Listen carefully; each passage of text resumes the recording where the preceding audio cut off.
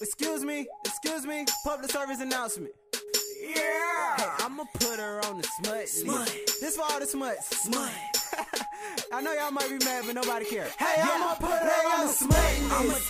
Smut list. I mean, who knows? The world probably forgot about Ty Crane. The world probably forgot about Team Crane, all that good stuff. The world probably forgot about Come On Son. Yep. Wait. Come on, son.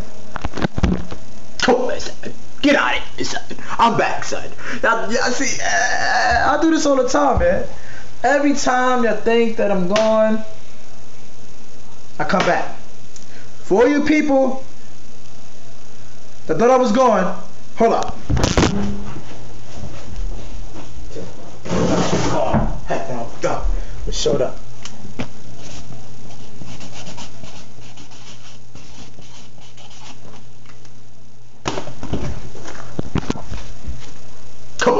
I'm never going to. Now that I'm back, established, all that good stuff, I'm in college boy now. See that dorm? That's a Come On Son on me. I don't care. Kind of junky. I don't care. Nettie Haynes is not here to tell me clean my room. Nana, I love you. Yep, college, but I got a couple to give out. So. First off, Bethune-Cookman University. You this Christian Methodist school, whatever. But your rules got all the females on campus going gay. Why? Because you separate the male and female race from each other like we're a bunch of animals. We're not animals. I have witnessed so many straight girls start liking pussy, start liking titties, because they can't come in our room. I mean, what's wrong? This is a human race thing. Can I make my point? Animals. Whether you like it or not, humans are animals. We're just more developed, a little more organized. Animals, meaning lions, dogs, cats, lions, tigers, and bears. Jasmine Sullivan, I used to like that song. Anyway, lions, tigers, and bears. They like sex too. Animals love sex too. We're animals. We love sex. Get over it. Sex is a big part of the human race, whether you want to accept it or not. Instance, sex can be the difference between if a girl cheats on you or not. Sex can be the difference between if a girl cooks you a meal when you come from a hard day at work. To my ladies, sex can be the difference between if a guy cheats on you or not. Not me, I'm a good dude. You know what I mean? Prince Charming. Anyway, sex can be a big thing. Not saying I'm this big sex addict, but I'm just saying. Sex has been manipulated into this bad feature by the human race. How? Sex is just simply something to pass on the genes of the human race. Mating. Every species mate.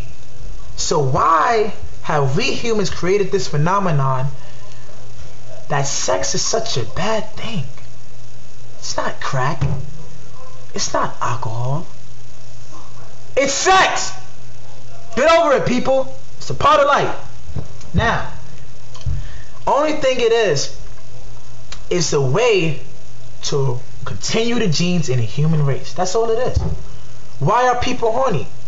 We don't know, but scientifically, people get horny because all animals have the tendency to want to continue their genes. That's it. It's not because you're a sex addict. It's not because you lust. Humans have created this bad thing with sex that has to be reversed.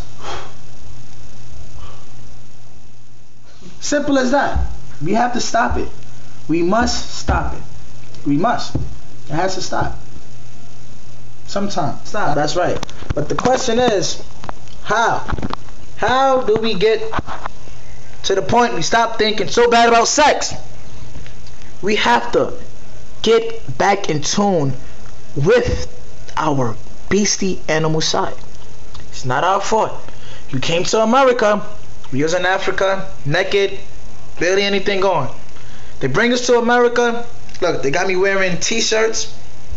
Speaking of the way, like that shirt is now in stores. That's right, don't say that word. High is a bad word. You smoke weed? I don't smoke. You smoke marijuana? Your eyes start feeling heavy and low. You start feeling dizzy. Say like that. Don't say hi. That's a bad word. Anyway, we need to get back in touch with our animal side. Point blank, people. We need to go in the jungle, take a couple bangs on the chest, and get back with our animal side. Sex is not this bad thing that society wants you to make it. They even made a disease. Government made HIV to make sex look bad. My question is, what did sex ever do to anybody? Only thing sex did was make me and you be here, because once upon a time we were all just a small cell, about a millionth, probably smaller than that, the size of this penny, in our pop's nutsack. Sorry to put it that way, folks. We were all sperm in our pop's nutsack. But sex released us and revolutionized us and franchised us. And now I can pop shit on a blog like this. So thank sex. Everybody, say thank you, sex. Mike, come here. Mike Peterson, Mike Crane. One of the people that's gonna be featured in the Ty Crane Text reality show. Mike Crane, say thank you, sex. Thank you, sex. Thank you, sex. Thank you, sex. Cause I'm no longer a sperm in my pop's nutsacks because of you. Sex is not a bad thing. Bethune-Cookman, Deborah Reed, President Reed, whatever Reed you want to call yourself, sex is not a bad thing. You're here because of sex too. Change it. I want to have girls in my room chilling. That's right. On that note, Ty Crane, good to get reconnected with you people, all my original fans who knew me since, come on, Ty. And all my present fans or future friends, whatever that you want to see you the first episode. That's all, folks. We out.